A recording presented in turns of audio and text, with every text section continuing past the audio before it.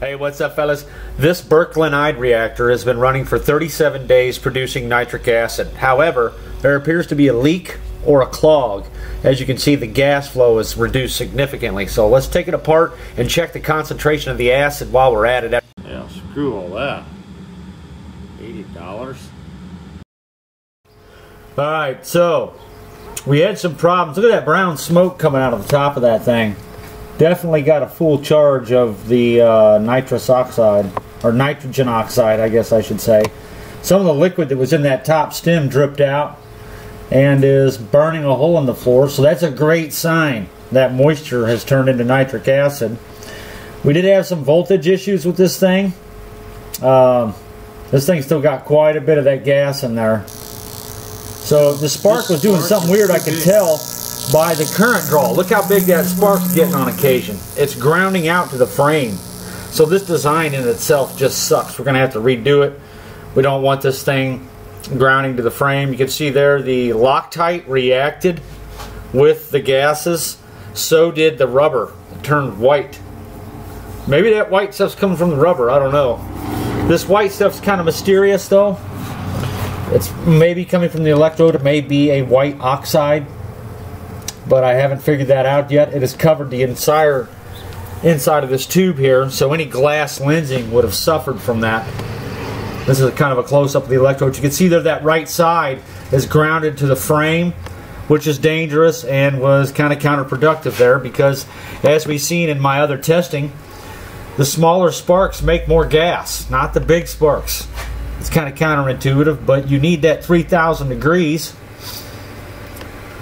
There's another look at that white stuff. It's a very flaky, powdery substance. There's quite a bit of it in here too. So I'd like to figure out where it's coming from. There's so much of it there. Kind of weird. But anyway, here's what happened to the bottom of this thing. This is the Loctite that dripped down out of the bolts that I had on there, and it's reacted with the gases. Here's our valve that is completely clogged up. There must be some backflow going on or something, because look at this. Copper nitrate is clogged up the valve. And here's the density check on that first beaker, and we came out to 1.095, almost 1.1%. This liquid is 18 degrees Celsius. So based on this calculator that I found online for nitric acid, we are looking at a 16.6% concentration in 37 days. Here is the secondary beaker, and as you can see, it's almost unjustified being in there. This might be wrong. Alright guys, two things on electrode gap and electrode composition. Some counterintuitive things took place in my research before I designed the exact electrode gap. You can see this large gap here. These are crap. That arc is not hot enough to produce a lot of gas. It will eventually, but it's nowhere near as productive as this tiny little one right here. However, this is done with tungsten electrodes, which is a big no-go. Now we all consider tungsten to be the highest melting point metal there is, but what happens when a light bulb gets air in it? It burns out instantly, doesn't it? Have you ever turned on your TIG torch without the argon turned on? It nukes the tip in seconds. Tungsten metal cannot handle a temperature over 800 degrees Fahrenheit very well at all. You can see here I'm off-gassing tungsten. See that white smoke? And eventually it'll turn the entire jar white, so any glass lensing you have is destroyed. So we definitely made some gas, but there's still this strange white smoke in there, and I don't know what it is. My research indicated that a small hot gap like this right here with stainless steel electrodes was the optimal configuration, hence what we see right here. Setup we're going to go with.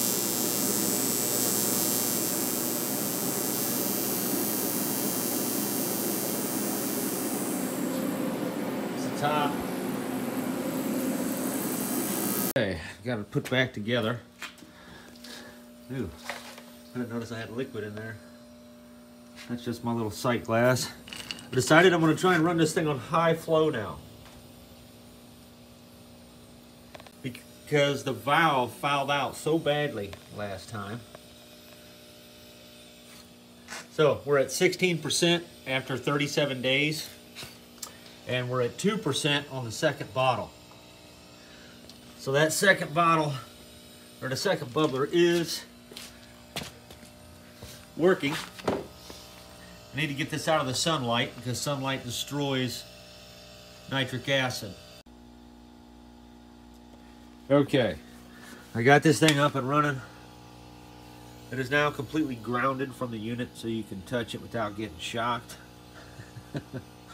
Whenever you did touch it, it wouldn't give you the full voltage this has to offer, but it would give you whatever was able to go through your shoes, which was a nice little tingle nonetheless. So to stop this valve from getting ruined, because I don't have a stainless steel one that I can put on there at the moment. I do, but I don't have an adapter.